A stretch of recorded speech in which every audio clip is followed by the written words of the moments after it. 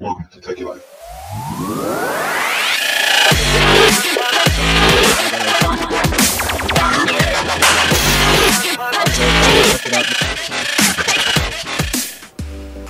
Hey, what's up, guys?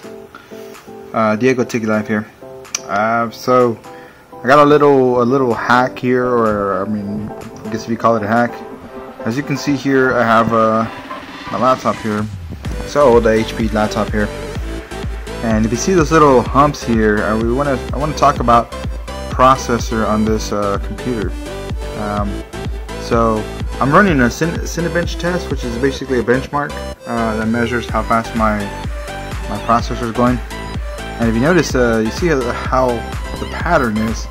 It's going up and down, up and down, up and down. And then you also see here we hit 2.79 gigahertz, and all of a sudden we drop down to 1.19, 47% utilization. Right.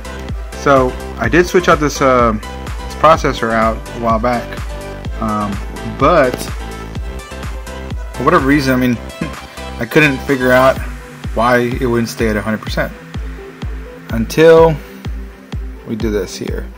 So first things first, you can put here power. Let's see, we go choose or edit a power plan. Let's go to edit here. So here we have that control panel that shows what your power settings and whatnot. So we're going to go to change advanced power settings. We have two different modes here. We have HP recommended and power save, which is active. Now I guess by default power save was active here. I can actually go into power save because that's the one that's active, and we can drop down. Let me zoom in here where it says processor power management. Let's look into here. So we have here minimum processor state, so it's required for it to be at least 5%, system cooling policy, and then maximum processor state. So maximum is to specify the maximum performance state of your processor in percentage, 100%, which is fine. But check this out here, system cooling policy. So on battery it's going to be passive, and when we're plugged in it's going to be passive. So when we hover over here, it says slow the processor before increasing the fan speed. This isn't really a passive device, so we got a fan in there. We're going to push active on both ends. Or I can leave, or if we're plugged in we can do active. On battery we can do passive or whatnot. But here we're going to apply it here. Apply these settings, and we're going to push OK. And then we should be on the new one already. And if you can see here,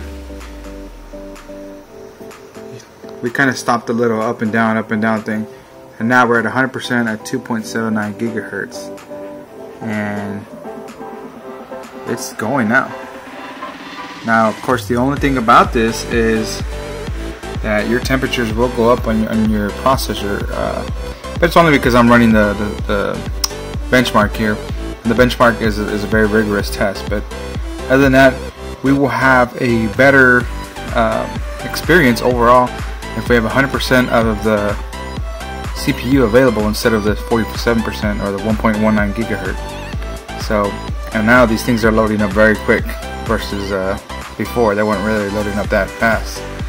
So I thought I'd just let y'all know, if y'all having issues with it. Alright guys, until next time, Techie Life out. Laters.